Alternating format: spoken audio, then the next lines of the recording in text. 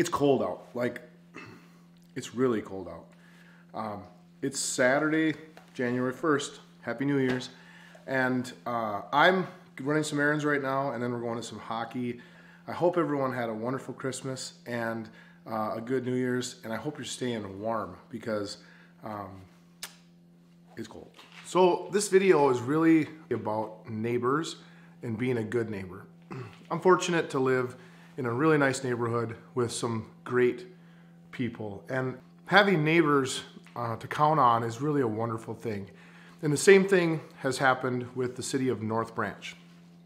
If you're not familiar, the city of North Branch has a utility called North Branch Water and Light. And North Branch Water and Light provides electricity and water services to the city of North Branch.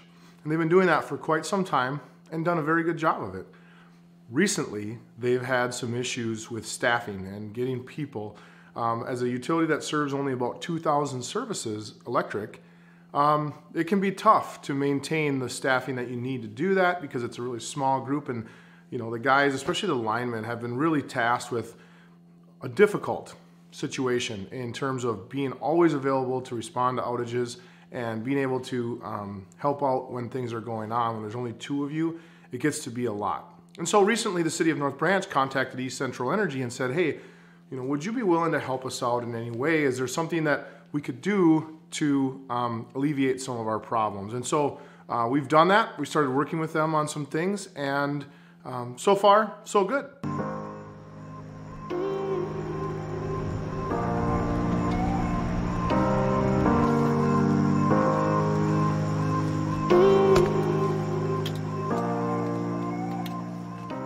The reality is, for a utility like North Branch, there's a critical mass, and critical mass is kind of this idea that getting done what needs to get done, it takes a lot of resources.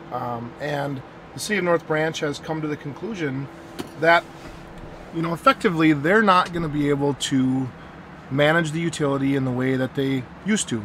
And so they're making what I think is a very responsible decision to wind down the electric utility. The city is going to take over the water portion of the utility, and East Central Energy is potentially going to be providing the electric service to the people who are currently served by the North Branch Water and Light Commission. It's a big change and it's a big transfer, but the impact to the end users should be pretty minimal. We're going through quite a few processes right now to determine the value of the asset and make a determination of what that's worth, and so that we can come to a purchase price for the poles and wires and transformers and all of the equipment associated with the utility. And then we're also working on establishing a new power supply contract with the provider that currently serves the city of North Branch from a generation and transmission perspective. So there's a lot of work going on behind the scenes.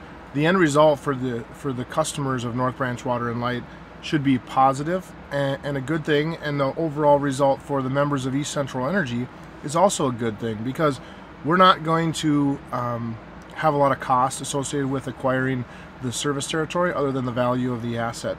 And so it's a good thing for us as a cooperative, and a great opportunity to be that good neighbor that I talked about.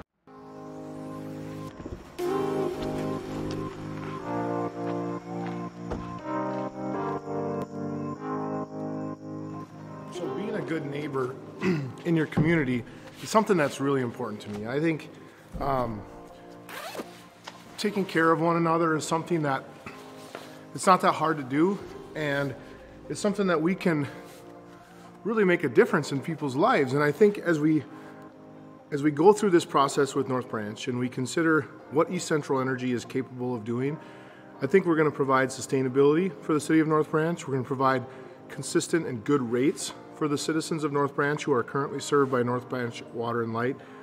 And we're going to kind of simplify the whole process that goes on with the residents. So overall, a very positive situation. The city of North Branch, their staff has been great to work with. I'm really excited about the potential of this project and what it can mean for everyone involved.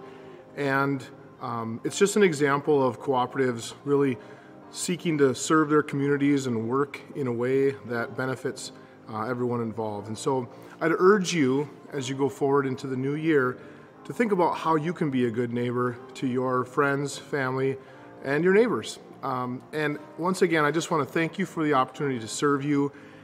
It is truly a blessing to be part of a community that cares for one another and to be a part of the success of your electric cooperative. Take care.